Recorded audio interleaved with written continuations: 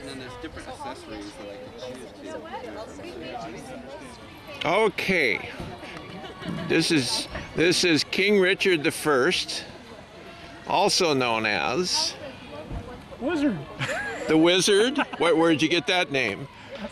From doing magic for about the last 60 years. How come you missed the Maid Marian pageant? How come I missed the Maid Marian pageant? I was out doing clowning at the Portland Circus. Who sponsored that? The Shrine. Oh, I see. The Shriners? Mm-hmm. I'm a Shriner also. Oh, I see. Member of the Cater Clowns. What is that called? Cater Clowns. Cater? Oh, Al Cater? Al Cater. Okay. Well, one of our town fathers belonged. He donated his hat to us, to our museum. That red fez. Yeah. So you're part of that. Yep. You could do a trick right now, but I won't ask you to. I've seen you do card tricks and things. I do card tricks, rubber band tricks, necklace tricks. It doesn't matter. Well, tell me, how long have you lived? You and your wife Alice have lived in Sherwood since the 1960s? Yeah, about 42 or 43 years. When I first came back to Sherwood, it was early 1970s. You were on the town council? Yep. That's where I first saw you. There was quite a controversy. The first meeting I went to, there was a fellow named Gilbert from the DEQ, and you guys, he was really in a shout match with you guys. What was that meeting about? Honest to God, I don't remember. It has something to do with, I recall it was almost like, it was such an unusual event for me at the time, but you were talking about Frontier Leather, and he was laying out about the pollution that was caused by that leather company, and the problem was he wanted you to hook up to the Unified Sewerage Agency. Yeah, well, it was quite a while after that we went with the United Sewage Agency. At that time, we maintained our own water and sewer. What was your philosophy on growth in Sherwood at the time?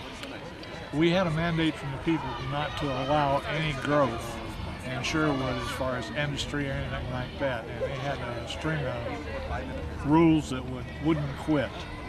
Who had a string of rules? Everybody in the council. They were informed as soon as you wound up on the council what their ideas were. And was there anyone on the council that wanted the town to grow?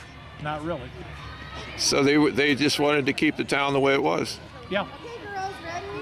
They didn't want any large industries or anything like that, like the tannery and stuff. They didn't want that type of stuff anymore. So,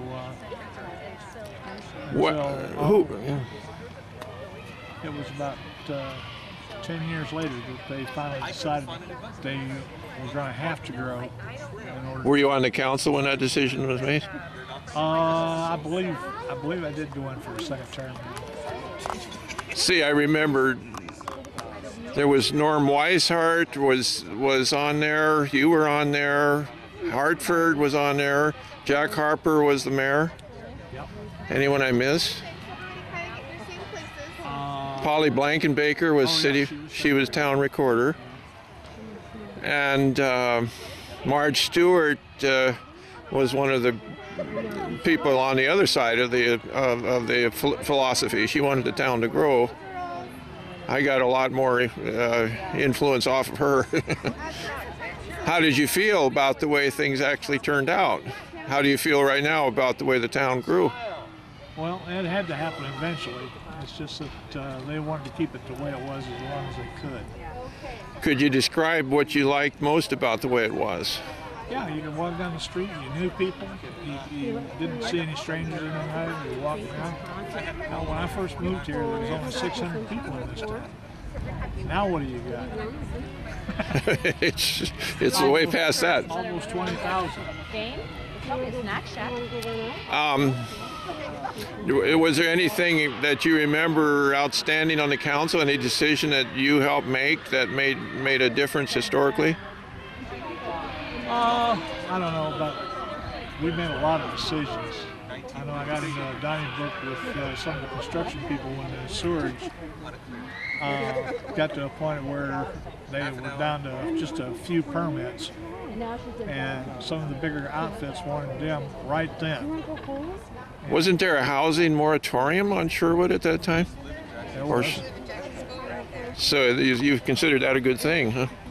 Well, we weren't worried about housing, but the biggest problem is that you had maybe one or two little guys down here who were building one house, and you had a guy up here who was building 10 houses, and he wanted 10 permits. And I said, no way. And we argued back and forth, and I finally got up and said, look, this is the way it's gonna be. And he shut up. And he came up afterwards, which is really a surprise. He came up afterwards, he says, I don't like your decision. But he says, it was the only damn fair one you could have had. He says, you want to run again? He says, I'll support you. Wow. Okay. I'll think of some more questions. You got anything else you'd like to say for the record? Not really. Okay, I'll turn it off for now.